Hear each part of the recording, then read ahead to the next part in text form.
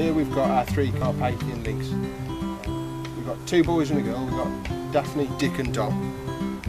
Members of the public are struggling to tell the difference between who is who. So here's a little guide on how to tell the difference.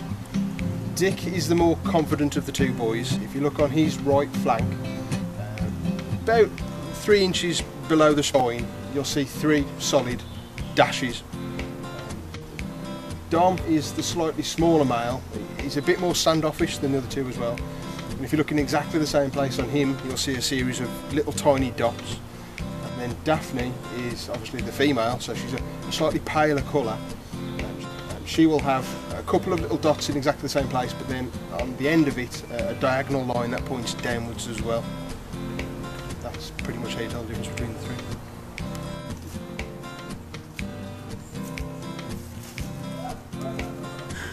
The cubs are doing really well. On solids now, as food shows, these are just chunks of beef. They're enjoying playing together, enjoying the time here, living with each other. Seem to be getting on really well.